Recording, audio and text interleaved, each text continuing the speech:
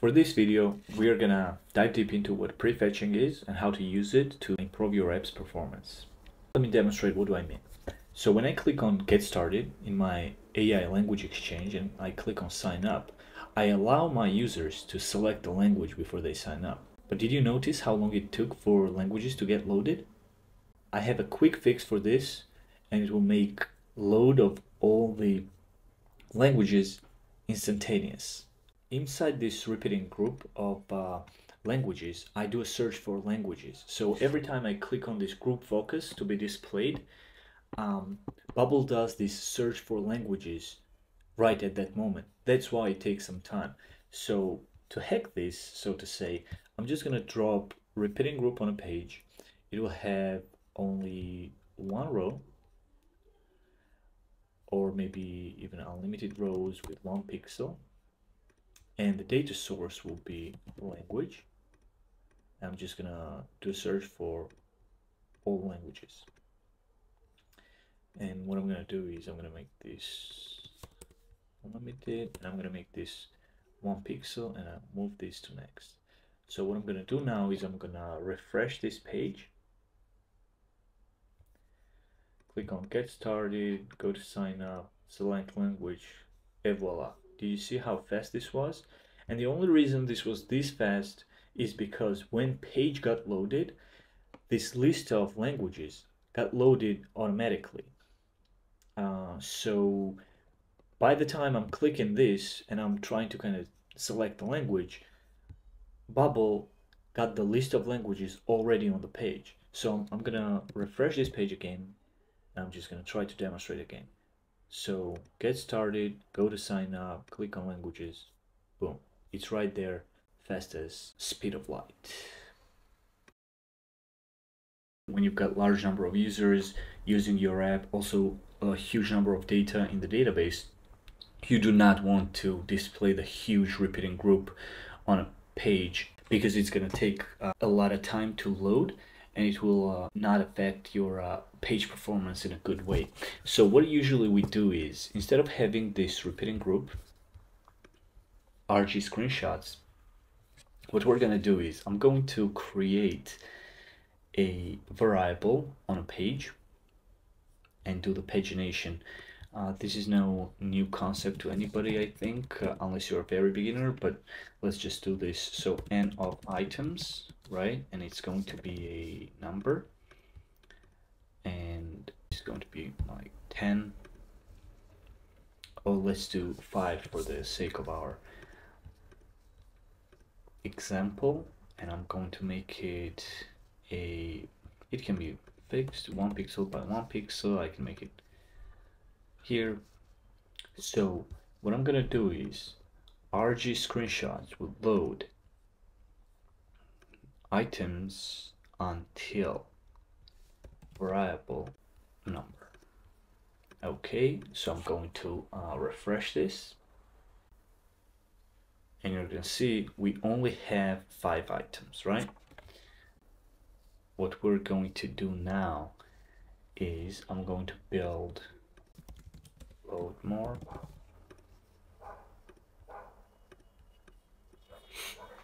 and I'm gonna make it margin 40. I usually never do margins, but for this sake, well, I try to avoid using margins. I'm always going with paddings and gap spacing between elements. I think that's much cleaner, but it's totally up to you how you want to run this.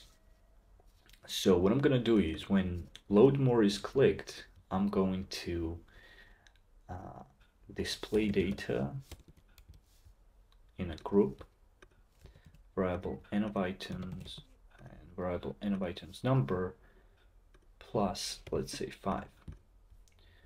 So now in this case, what's gonna happen is we're gonna see only 5 items on page load. When I click on load more, we're going to see 5 more, and then 5 more. So this loads pretty fast again because my database is pretty clean. It's got only like 40 items in the DB, and it loads pretty fast. But what you want to do using prefetching is that you might want to have another repeating group on a page,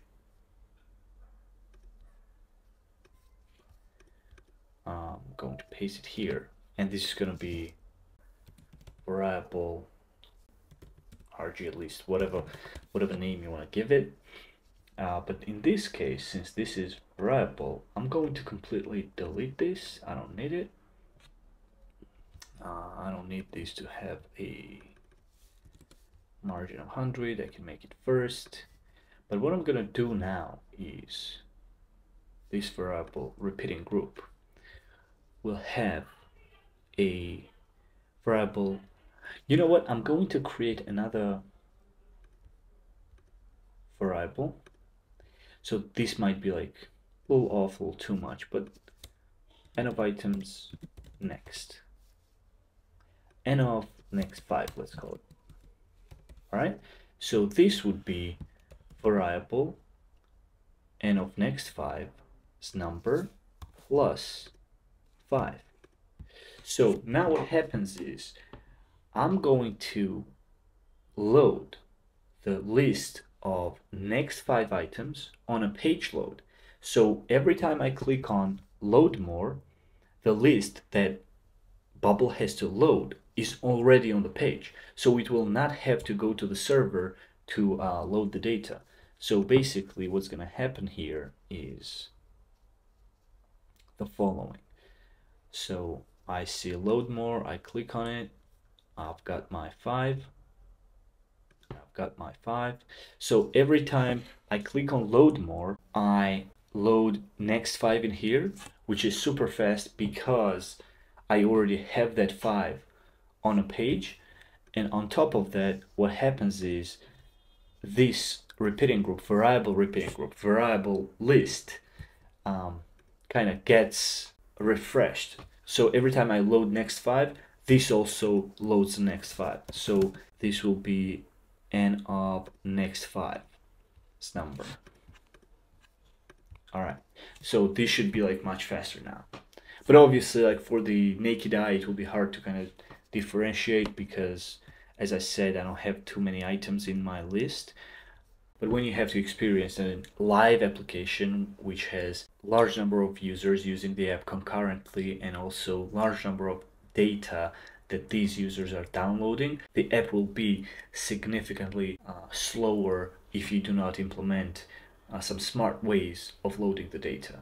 Various concepts mentioned in this video I've learned from different Bubble devs. It's Wes and Vic from Flusk, it's Peter Emily, and it's Pablo Heredia. So I'm gonna link their socials down below in the video, so please go out and check their socials and give them a follow. See you in the next one.